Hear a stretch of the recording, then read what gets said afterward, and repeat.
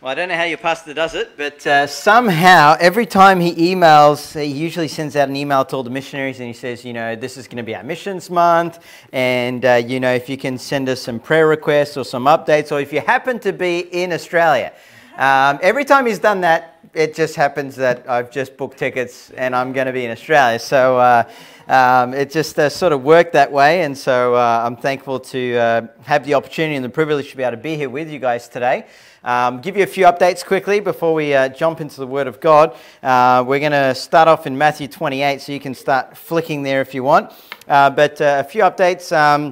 Obviously, our daughter Nicole has just come out of surgery, and surgery was a real success. They actually gave us a 5% chance that she wouldn't have diseased cells inside her ear. It's an inner ear infection growth that continues to grow, sort of similar to a tumor, but it's not cancerous. And after looking at MRI scans and that, they said, we're pretty sure it's there. 5% chance that it's not going to be there. And so they went ahead with the surgery, and lo and behold, it's not there. It was funny because I had church members in Vanuatu saying, Pastor, you go do the surgery. They're not going to find anything. It's going to be clean. So it was clean, but praise God, they did the surgery because they actually found out that the implant that they had put on her left ear had not taken. And so they actually had to pull that out and put in a new implant. Give you an idea, she can't hear sort of rubbing if you rub on the side of your ear. Now she can. Even with swabs of cotton and a big bandage, she's already got better hearing. It was one of the first things she said as she was sort of coming, sort of waking up from that. She said, well, I can hear a lot better already, and I have all this cotton and stuff down her ear. So that's the good news. That was a blessing. They had to reconstruct her eardrum with some cartilage and some different things that they do from there. The bad news is they went to work on her right ear where there was a grommet, and the grommet had actually retracted into her inner ear canal, and so they removed that. So she has quite a big hole on her right eardrum, and so they said there's probably going to be further surgery, something similar to the one that they just did on the left ear later on. It's always funny with surgeons. They don't tell you, oh, we're going to have to do surgery again because you're, there in bed trying to recover from the first one. So that's where we're at right now. It means that the family can't fly for up to 6 weeks. With ear surgeries, it's one of those things. We even looked into boats. We're like, can we get a boat back to Vanuatu? Like, how can we do this? And so the family's going to be staying here over the next 6 weeks. A family in Ipswich kindly offered us a house to be able to stay while we're here. And so I have to continue flying back and forth to Vanuatu. We actually, June, July, as we planned our years, always some of our busiest months because it's the cooler months. So that's when we get most of our visitors and people come over in teams. And we knew this going into the year, but we were on a waiting list. So we're like waiting. And sure enough, they gave us a surgery date right bang smack in the middle of one of probably the most, I guess, labor-intensive teams we've ever had come to Vanuatu. We've got a group of doctors from America coming over, 41 of them, doctors and nurses with a group called Medical Mission Outreach. They go worldwide, and so it's been government paperwork. We've had to get them all approved to be able to come in, and even the medications, they have to itemize and pricing and everything. And so we did a quick check of our campsite there, and found out we didn't have enough mattresses. Our huts were kind of dilapidated, so we've rebuilt them and tiled them, and because it's doctors, you can't just sort of put them in a tent. That won't go down too well, especially when they asked us, what resorts do you guys have there? And we're kind of like, well, we have a beach, so so we've been doing a lot of cleaning and prepping, and they'll be coming in a week's time. And so that's all sort of happening in the background of this happening as well. So I go back to Vanuatu on Tuesday. The medical team comes in on Friday. They're expecting to see up to 1,000 people a day with they've got eye clinics and things like that. And the main purpose for this team is to get the gospel out. And for us, it's very exciting as a church because we have a huge property that God's provided for us. We're debt-free. We don't owe anything on the buildings that we built. We built it in increments over the years. And the biggest issue is people don't know where we are because we're off to the side, sort of in the back area. So we actually pick up people for church to come to our building. Give you an idea, right now we have 2 vehicles, and we bring between 120 and 150 people to church on Sunday. So you leave the bus an hour before church starts to start doing the rounds to get everyone to church. And so this is we're really praying, because this will put us on the map as far as our town, knowing that's where Luganville Baptist Church is, because that's where we're going to host the clinics. The Lord Mayor's going to come out with his whole cabinet, and our provincial government's going to come out as well. So it's a really, really big event.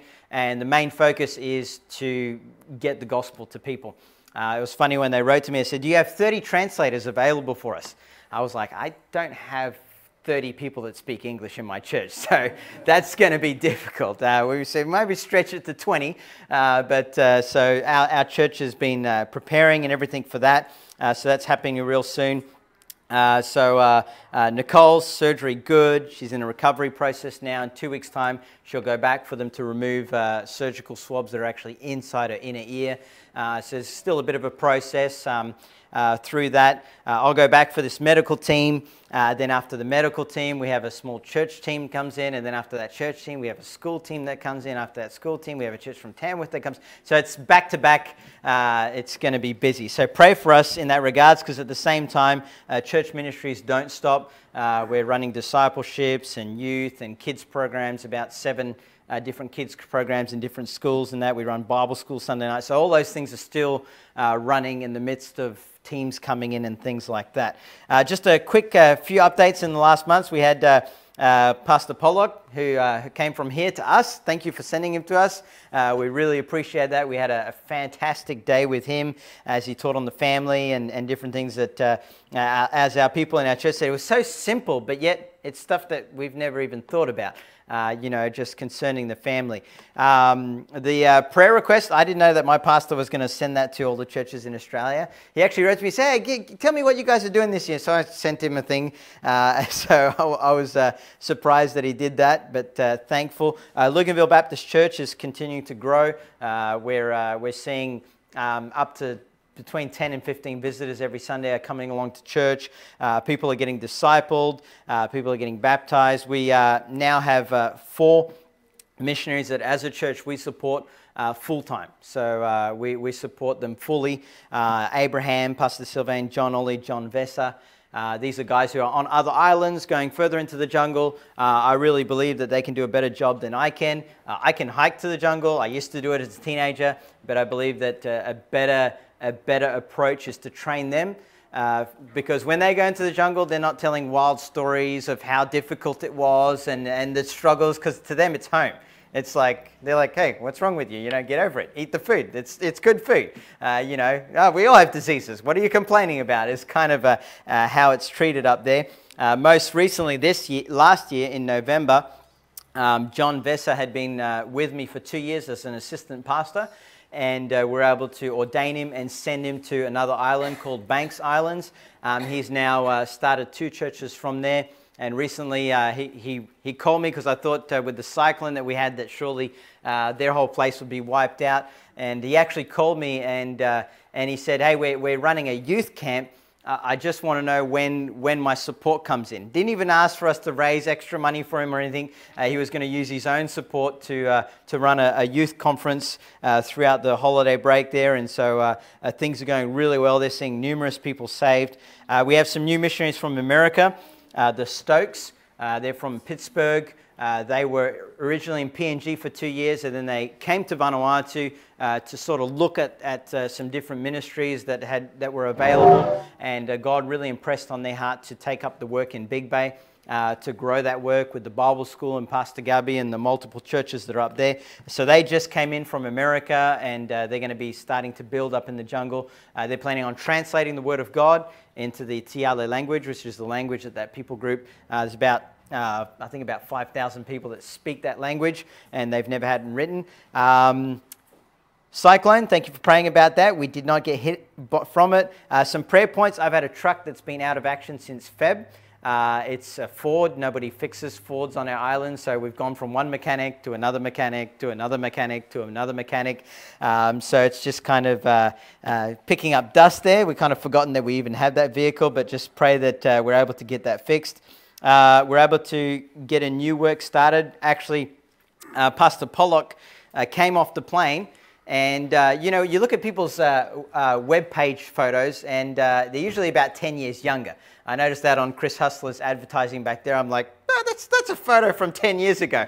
And so when the Pollocks came off the plane, we went, oh, we're not going to make it to Big Bay. It's a 3-hour trip, and if you have any bone problems at all, hip problems, knee problems, you're going to be in a lot of pain after a 6-hour journey up there and back.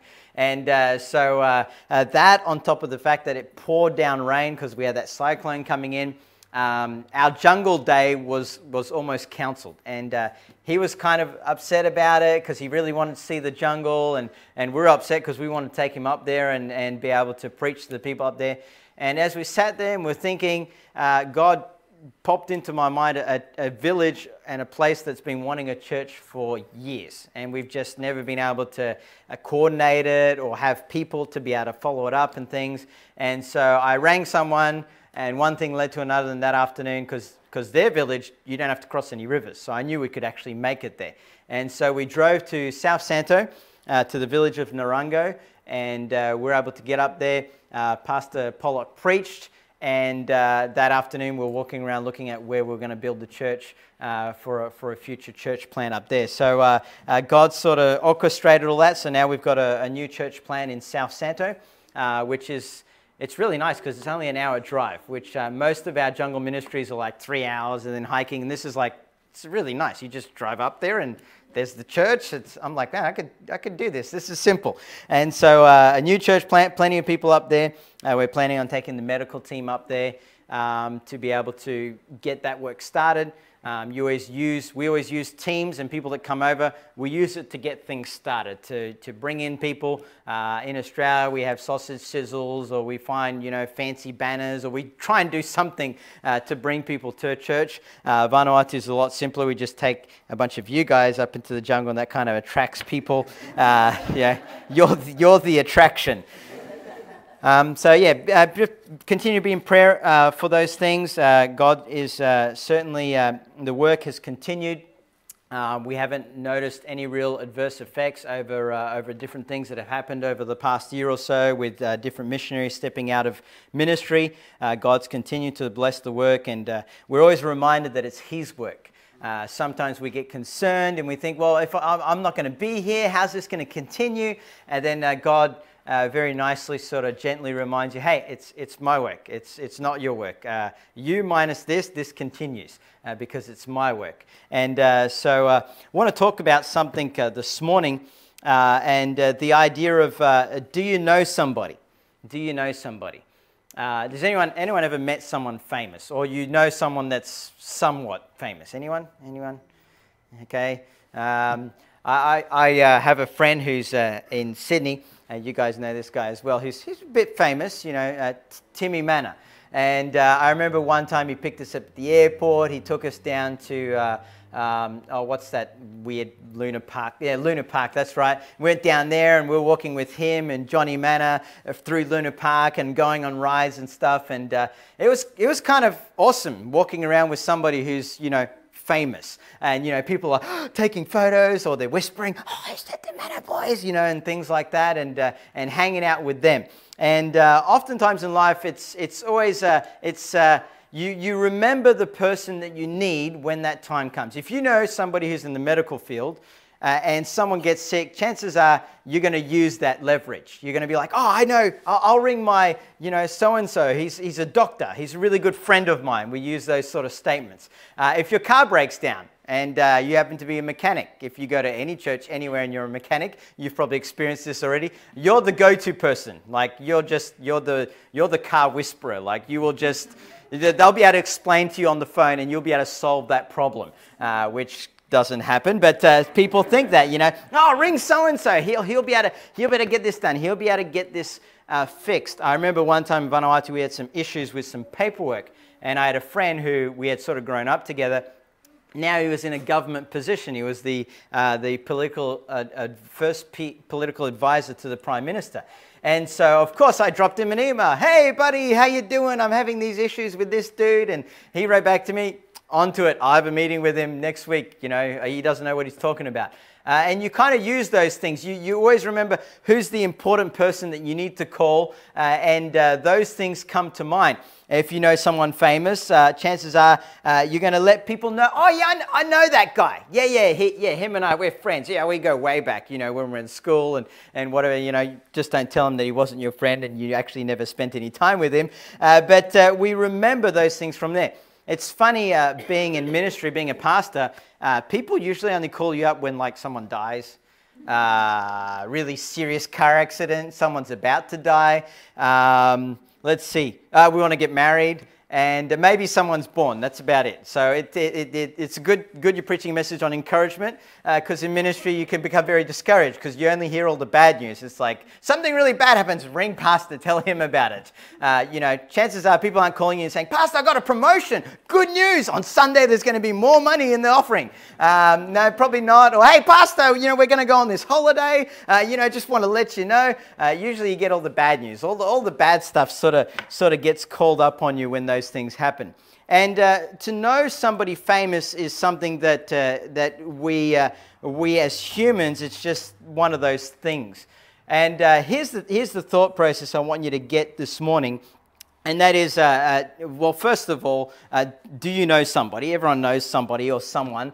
But more importantly, do you know the most important person? And of course, we're talking about Jesus Christ. To know Jesus Christ, to actually know that person, to know who he is. I want to think about, first of all, where is Jesus? Oftentimes when we think about Jesus and we think about our Savior and we get thoughts of him, or we think about who he was, sometimes with social media and you know, movies that are being made and the Catholic pictures on the wall, you can get a concept of Jesus being a very sort of soft-spoken person, a very sort of Gandhi type character that's very, you know, non-violence and a very sort of weak kind of a person. But I hope that you understand when you think about who our example is. Christ came to this world to set an example for us. That's who we follow. We follow Christ on earth. Christ, the man who set an example for us how to live as humans here on earth. But the person who we worship, the person who we pray to, the person who we think about is Christ sitting on his throne. Now, if you jump over into Revelations, it's a very different person than the person who came here on earth.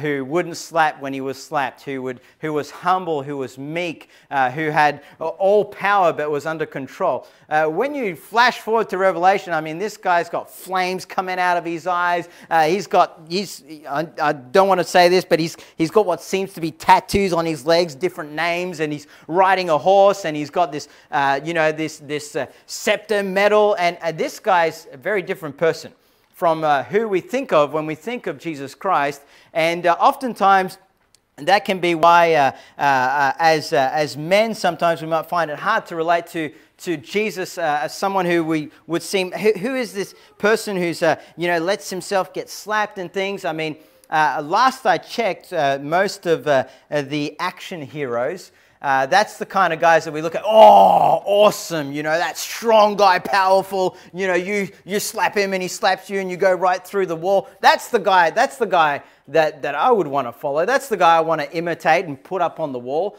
Not the guy who, when you slap him, he doesn't slap you back, and he's humble and meek. And sometimes we can get this concept of who Jesus is, and we can get a misrepresentation that the Jesus who was on this world, that's who we follow. That's our example.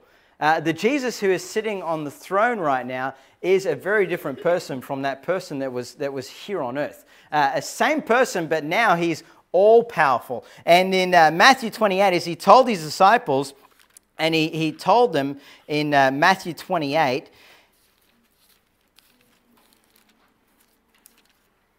as we think about the Great Commission, and we think about being in the book of Matthew, especially emphasizing the fact that Jesus Christ was a king, Jesus as King and Lord and Savior. It tells us, and then the 11 disciples went into Galilee, into the mountain, in verses 16, where Jesus had appointed them. When they saw him, they worshipped him, but some doubted. Jesus came unto them, saying, what does he say unto them?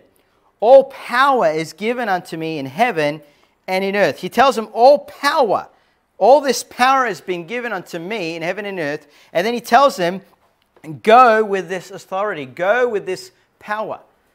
I wonder, often do we think as we walk the streets and as we ponder whether we should tell people about Jesus Christ or not, do we consider the fact that we've been given authority from Christ? We've been given authority from God to do this. I know that when a police officer pulls you over, he certainly feels like he's been given authority by the government to issue you a fine. He has the authority to arrest you. As you think about different people in authority, when you're in hospital, they have the authority to keep you there as long as they decide. And they'll make it very difficult for you to leave. Do we consider the fact that we've been given authority from God? We get scared, we get nervous. We think, oh, well, this guy's going to think this, or he's going to think that. But we've been given authority from Jesus to go into all the world. So, where is Jesus? We had a really good lesson in Sunday school. There was some theological stuff. I'm going to go home and have to think about some of the things that were talked about. And here's something that's very theological when you think about it. Where is Jesus right now? Anyone? I know this isn't Sunday school right now, but this will keep you awake. Where is Jesus? In heaven? Okay, that's good. Wow, you get points for that. Where specifically? What is he doing in heaven?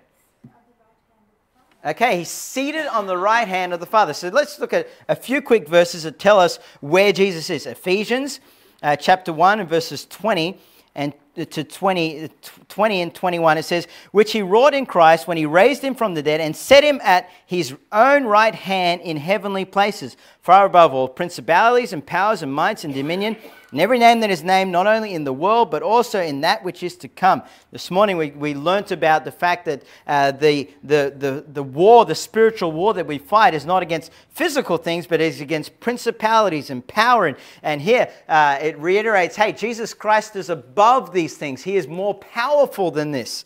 And we have a look at Hebrews. Hebrews with us, it tells us that he is our great high priest in Hebrews chapter 8 and verses 1. It tells us, now of the things which we have spoken, this is the sum. We have such an high priest who is set on the right hand of the throne of the majesty in the heavens. So we see again where Jesus is seated in Matthew chapter 26 and verses 64. It tells us, command therefore that the sepulchre be made sure. All right. Matthew chapter 26, verses 64, it tells us, Jesus said to him, thou hast said, nevertheless I say unto you, hereafter shall you see the Son of Man sitting on the right hand of power and coming in the cloud of heaven. So we get this concept of Jesus sitting at the right hand. Now, we understand in our cultural context that the right hand speaks of power. It speaks of privilege. It's a place of honor. And I love this little story in Matthew chapter 20 and verses 21 where the disciples, and it's not just the disciples, but the disciples are there speaking with Jesus. And I have my mum and my mother-in-law here today, so following me as it were. They're keeping me in check. They got some papers. They're going to write notes about me. No, that's not going to happen. And I can't say any of my mother-in-law jokes. Not that they would apply to you, Mum. You're too good. So here we see this. Imagine this happening. Okay, verses 21. Here comes Mum. Mum comes along. Mums are always supportive of their son, always. And they always say, oh man, you should get that promotion. What? How? What? They gave that to somebody else? What in the world? And so here comes Mum. Mum's going to say a thing or two. And Mum comes up to Jesus, and Jesus in verses 21 says, what wilt thou? What do you want? And she said unto him, grant these my two sons, John and James, that my sons sit, the one on the right hand and the other on the left, in thy kingdom. Whew. That's pretty forward. It's funny, always be careful what you tell your mum, because chances are she'll do something about it. I remember when I was in school, our English class in French school, I pretended like I didn't know English because it was going to be an easy class. So, when they said 1, 2, 3, I'm going 1, 2, 3, with the rest of my buddies trying to put my best French accent on. And I had an oral exam that I didn't get 100% on. And my English was better than the teacher's. And so Mum was like, what in the world? What is this French guy talking about? How could you not get 100% on your oral exam? You're English. So she marched to school to tell the teacher a thing or two, unbeknownst to me. And then the teacher went, what? He speaks English? And so, one thing led to another. It didn't turn out too well for me. Especially since all my tests became about history, English history. It had nothing to do with learning English after that, so it got very hard. But mums are going to step in there for her son. And so this mum comes along and says, hey, I want my sons to sit on the left and the right. She knows what she was asking. She was asking her sons to be put in the highest place of authority on the side of Jesus. And I love how Jesus turns around and he uses this as a teaching opportunity, and he always does. But Jesus answered and said, you know not what you ask. You don't understand what you're asking. Are you able to drink of the cup that I shall drink of, and to be baptized with the baptism that I am baptized with? They said unto him, we are able. And he said unto them, ye shall drink indeed of my cup, and be baptized with the baptism that I am baptized with. But to sit on my right hand and my left is not mine to give, but it shall be given to them to whom it is prepared of my Father. So Jesus turns around and says, can you drink of my cup and baptize in my baptism? And they don't have a clue what he's talking about. But like good Bible school students, yes, we can do that. Yep, we can do that. Not realizing they've just agreed to going through some pretty serious suffering. They've just agreed to go through what he's going to go through. And then as he finishes off this, the other disciples are sitting there and they're going, you know what, we're not following Jesus to get seated on the right hand and left hand. That's not why we're following this guy. We're not following this guy because we want to be sitting there reigning. And no, that's not what happens. It says, and when the 10 heard it, they were moved with indignation against the two brethren. How dare they? What? Did you hear what he just asked that guy? They were upset. They were angry. Why? Because they want to sit there.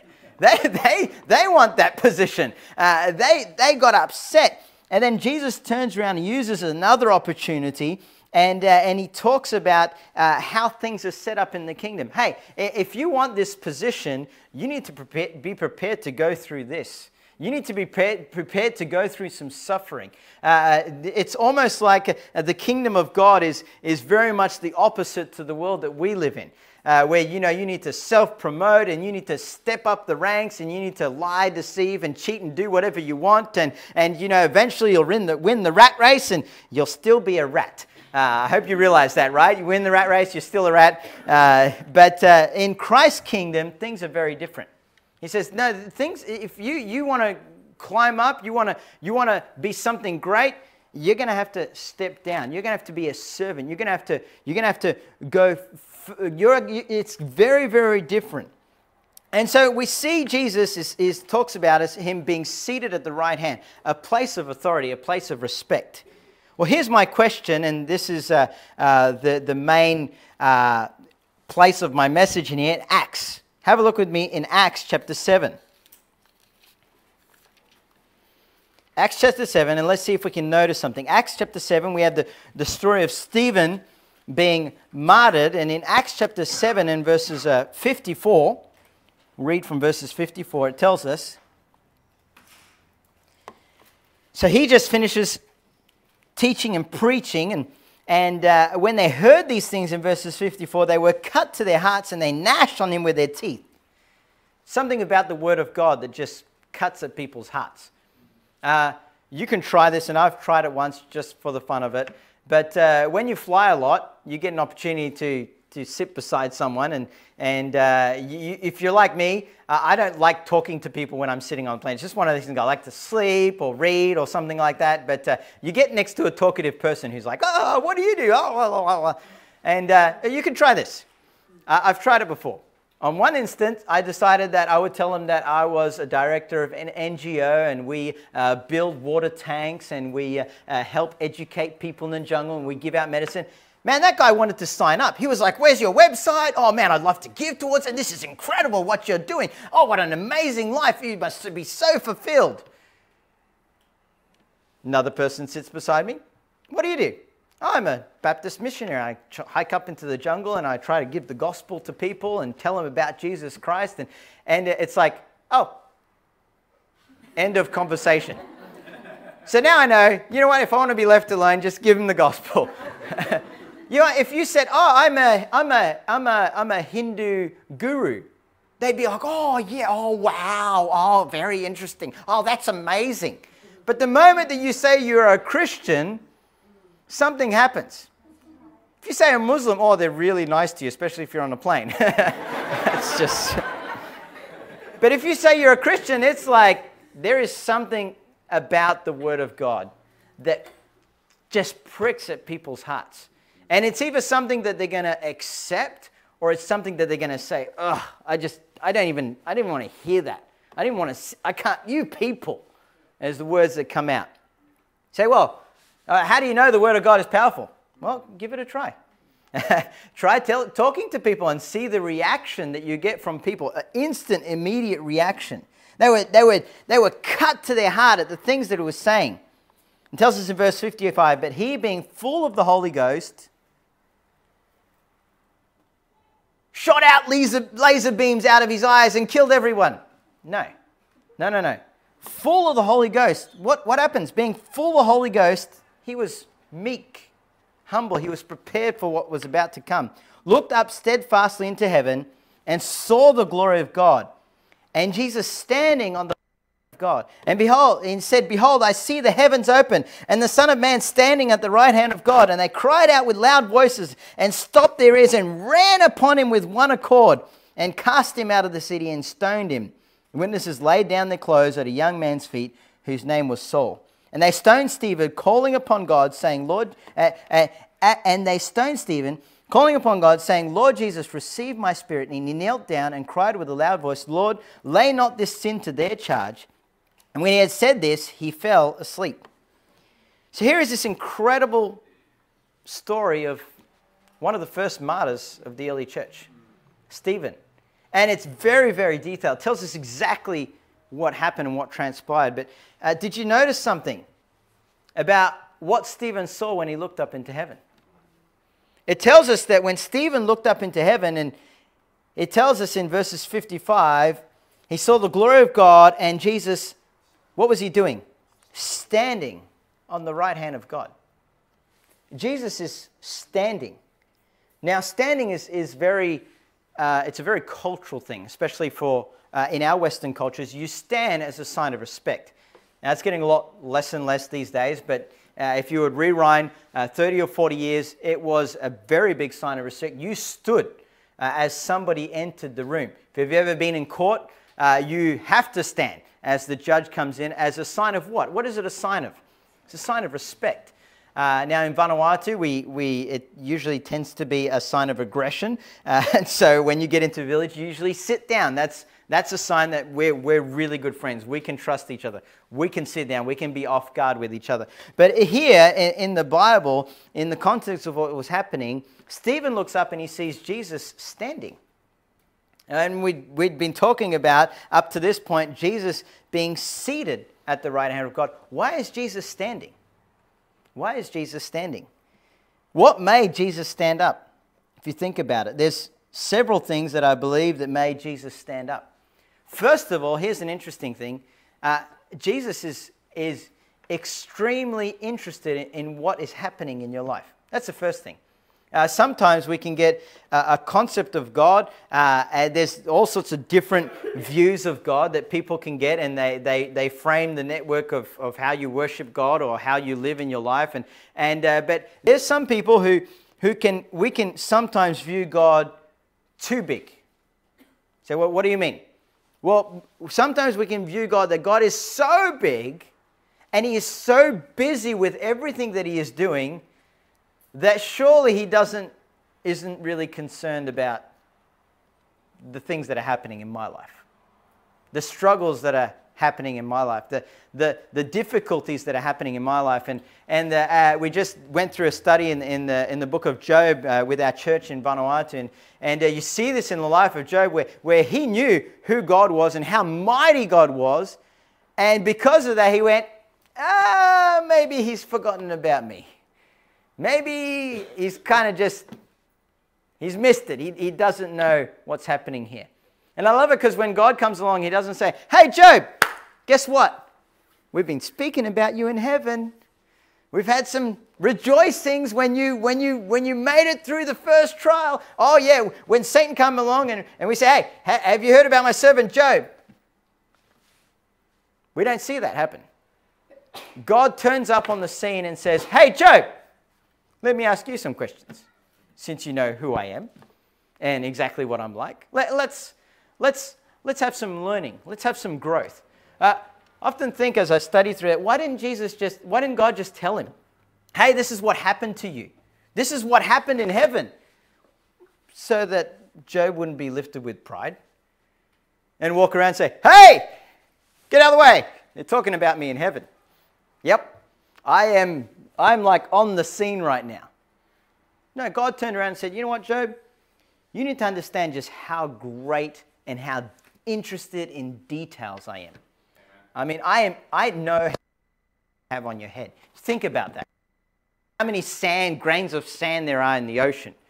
God is huge and incredible, and sometimes we can bring him too much to our level, but sometimes we can put him too much so that it's just, you know what, he's not really concerned about this little difficulty or struggle that I'm going through. He's not really concerned that instead of using that as an opportunity to witness to that person, I decided to deny him. He's not concerned about these struggles and, you know what, don't tell Pastor about, the kids vomiting and that.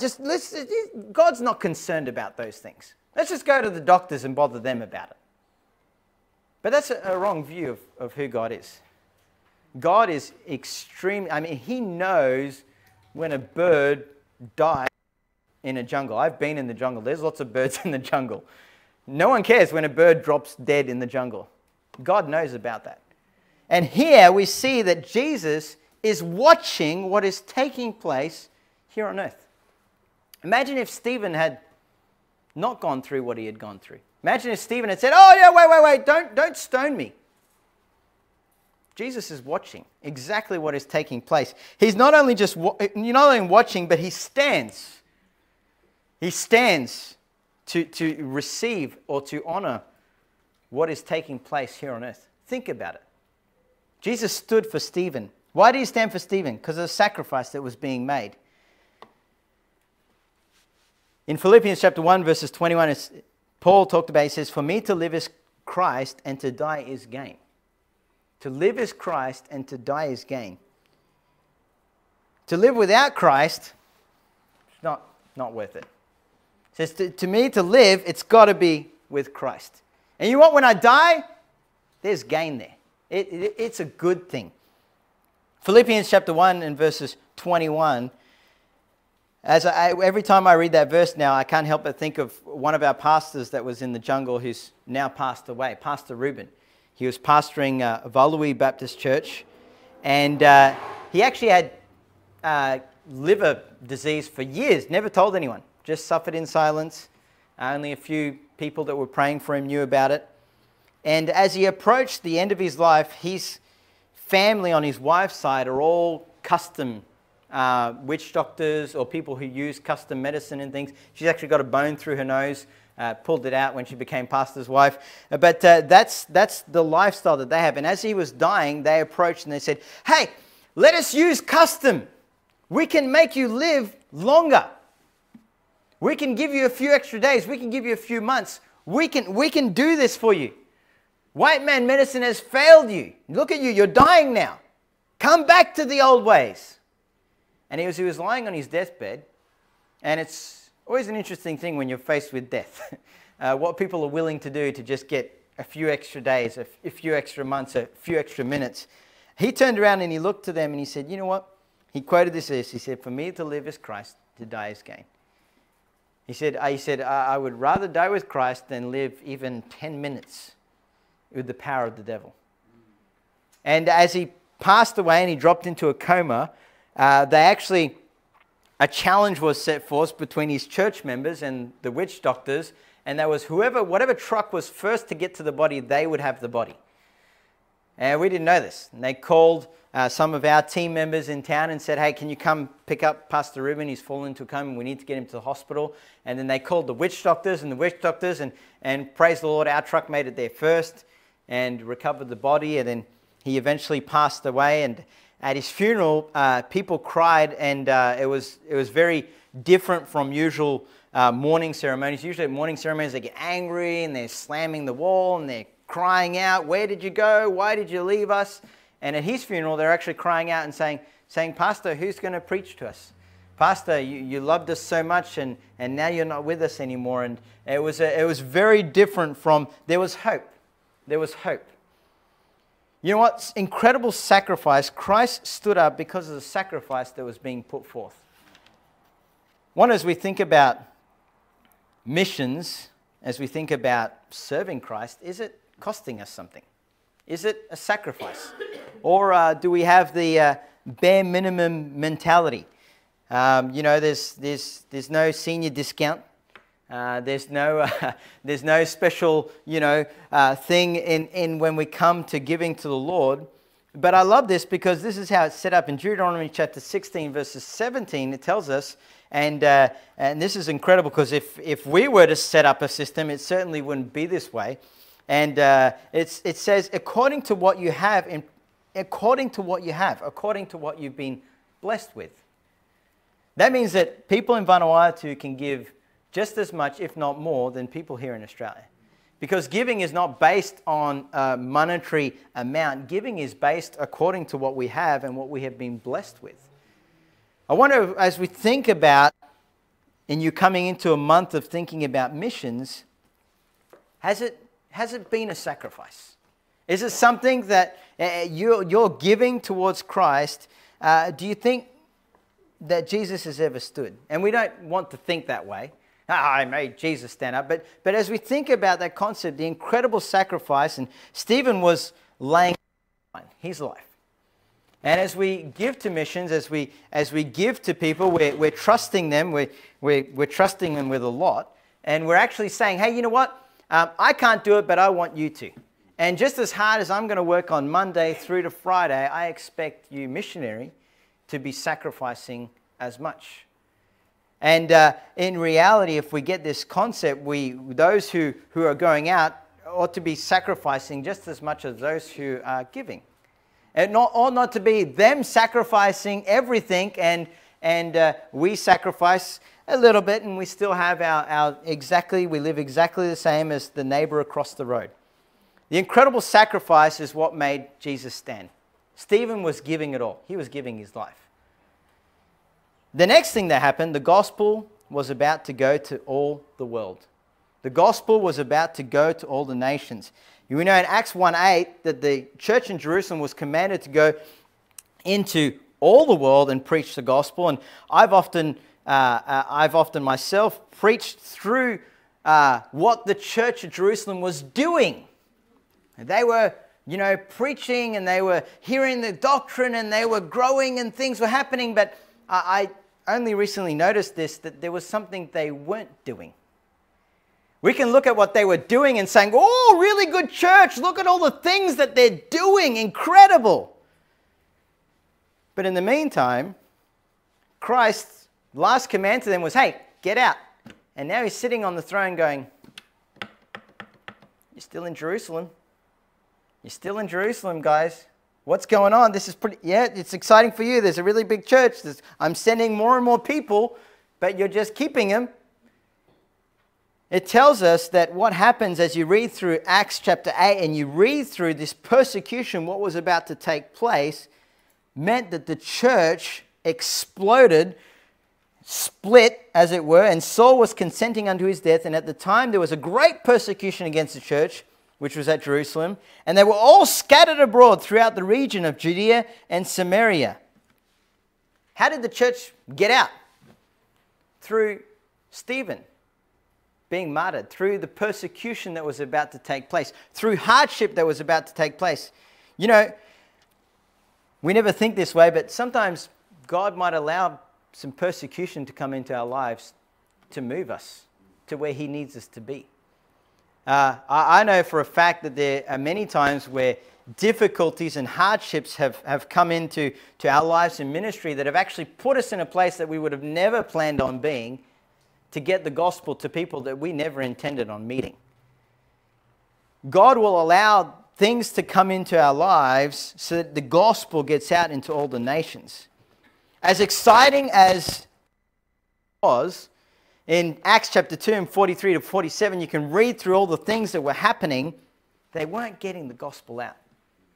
It's always a scary thing for a church to be doing lots and lots of things, but getting the gospel out is, oh yeah, that's that church down the road. They're all about getting the gospel out.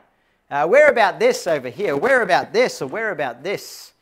And as you go to the mission field, it's a weird thing, but you get to have a distant perspective of what's going on in Australian churches. Because you're over there and you've gone there exactly the same, and you're still working and growing and you're doing what you were sent there to do. And you look back and you get to see all these fads, and now it's like some spinny thing here in Australia. I'm like, what in the world is that? That's ridiculous. Last time I was here is some Pokemon walk around with your phone thing.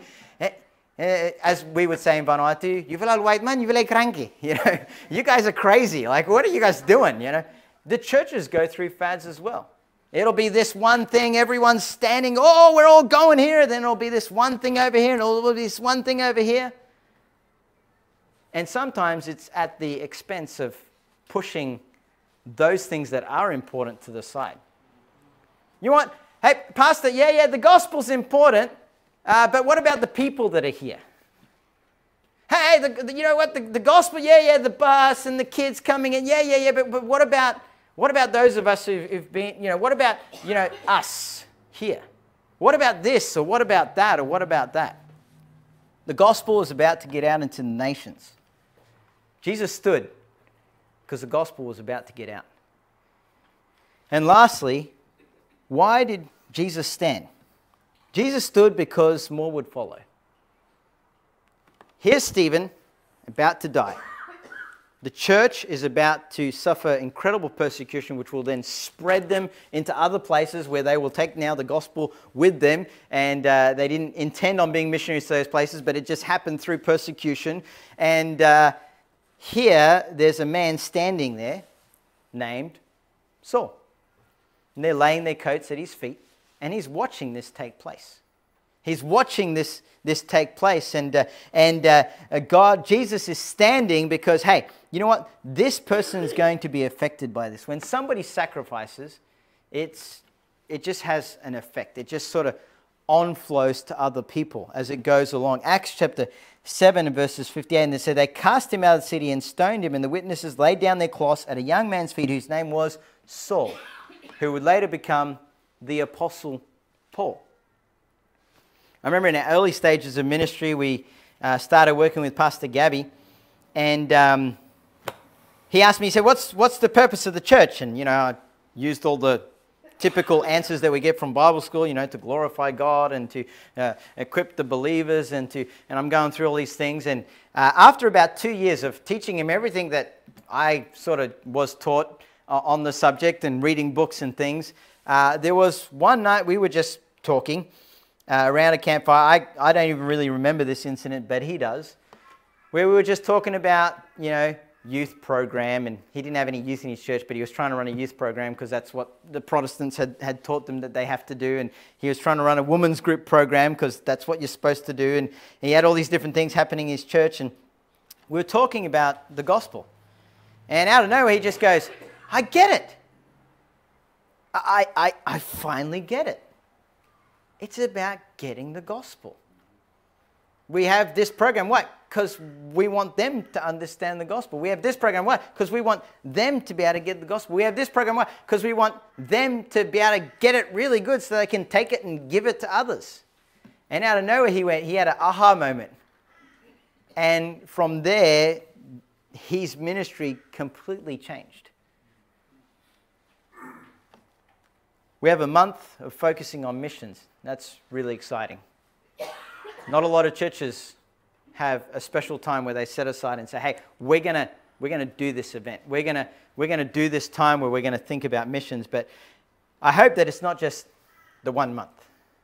I hope that this is something that is continually brought to the front. Hey, how are we doing with this? How are we doing?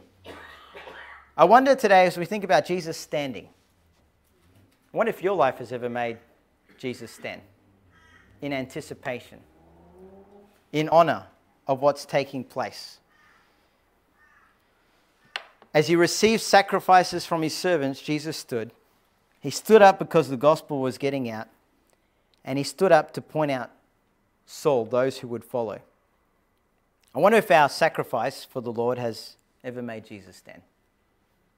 I wonder if as a church, our spread of the gospel has ever made Jesus stand. As we think about it, all authority was given unto him. So often we run to the people that we know. Or we talk about the famous person that we met. Take a selfie, whatever, tell all your friends, get a signature. But I wonder if we truly grasp who Jesus Christ is. That he's seated at the right hand of God. We talked about this morning. It's a spiritual warfare. And oftentimes we make it a physical. This is just physical. Oh, I got a headache. I didn't drink enough water. I got to take some Panadol. Oh, I got this thing. Oh, that's just this. Oh, my car broke down because I didn't service it. And we miss that opportunity to realize, hey, we don't walk by sight, but we walk by faith. This is something that we go to Jesus. We go to Jesus. He ought to be the first person we call. He ought to be the first person we talk to. And he ought to be the first and most important person that we tell other people about. Hey, have you ever met someone famous? Yeah, I met Jesus. He's changed my life. Let's close in a word of prayer. Heavenly Father, I just thank you for this opportunity this morning to be able to share your word. Heavenly Father, I pray that you might just help us to pause and consider the greatness of who you are. Jesus, you're so incredible and amazing and beyond what we could ever comprehend or understand. And you came to this world, dear Lord, so that you could set an example for us of how to live in the midst of this world. An example for us to follow, dear Lord, as we serve you here on earth. Jesus, I pray that you might help us to understand who you truly are, seated on the right hand of God, that we have access to you. We have access to the most incredible power we could ever seek to want or deserve, dear Lord. We have access to you, Jesus Christ. Heavenly Father, I pray that this morning we might just be in awe of who you are and how incredible you are, dear Lord. I pray that we might not lose sight of it. Dear Lord, I pray that as we sacrifice, as we make decisions for you, dear Lord, and if it were that we had to sacrifice the ultimate sacrifice, that our eyes would be set on you, Jesus. Dear Lord, I pray that you might help us, as Stephen did, to forgive those who have done ill towards us. Dear Lord, I pray that as a church, the Great Commission, taking the gospel to the world, might never be relegated to a third or a fourth or a fifth agenda on the church, dear Lord, but will always remain as the life force, dear Lord, as the beating heart of this church. Dear Lord, I pray that as individuals, as we consider what we sacrifice, dear Lord, to follow you, I pray that we might continually keep our eyes rested on you. I pray that we might continue to seek you, Jesus Christ, in our lives. In Jesus' name we pray. Amen. Amen.